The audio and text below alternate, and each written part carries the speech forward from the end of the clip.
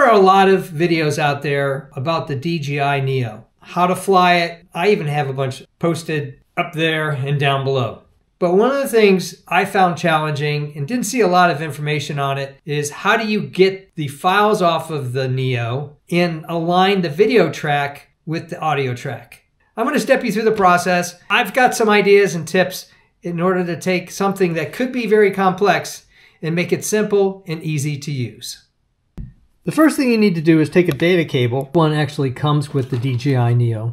And you plug in the USB-C port and then plug the other end into your laptop or computer. Turn the Neo on and I get a little click like that. It doesn't have to be fully charged. Then I'm going to go over to my screen and get to my PC shortcut. And you'll get something that looks like this. You know it's the DJI Neo because it has 22 gigabytes of internal memory. So you click on that and you'll see two files, DCIM and miscellaneous. So I'm going to go to DCIM. And then you'll have DJI 1. Click on that. And here's all the files.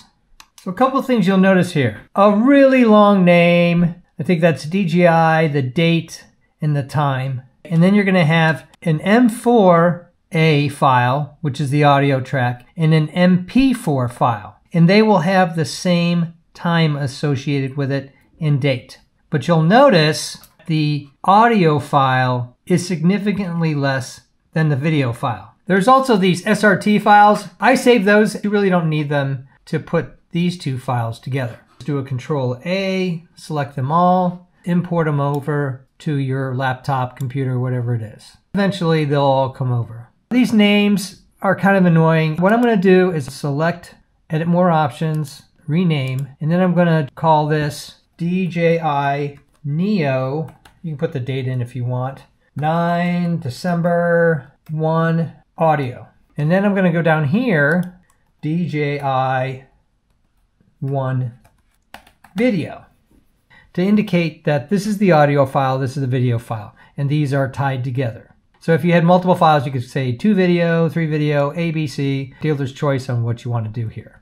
After you do all that, here is what you'll end up with. I have a whole bunch of different things. External camera shots, I've got the Neo, and then I have the RC2 controller piece down here from the Mini 4 Pro and the RC2. When I go and add that into my editing software, I'll group it together. Imported it all into my editing software, which in this case is Premiere Pro. This is all my other intro stuff, and then here is video 1 and my audio track 1. If you have multiple tracks, you really need to start around here and do the first one so that you're not overlapping, and then you just slide that on top. You may have a little bit of a lag here. For some reason I do on this one.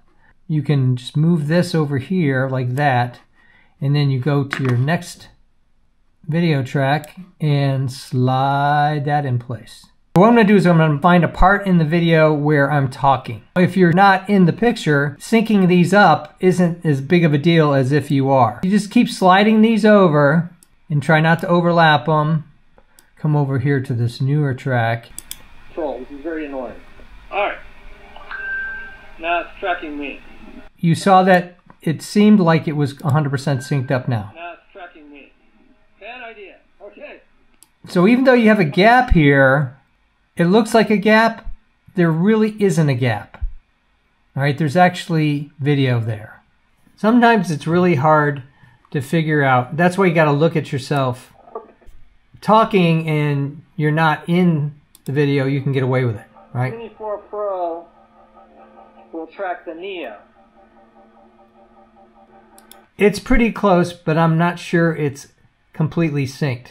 So let's move it a little bit like this. But see, now you got this video gap you got to worry about. Okay, so that looks pretty good. There you go. A real quick video on how to download the files from your DJI Neo to a computer, change the file names so they're easier to manage, and then import it into some editing software, in this case Premiere Pro. Stay tuned for future videos on how to get the most out of your DJI Neo. Thumbs up and comments, always appreciated. Thanks for watching. If you're interested in all sorts of quadcopter videos, making and breaking things, designs of all kinds, home repairs, I even do costumes, cosplay, and props. Check out my channel and please subscribe, because you never know what you're gonna see.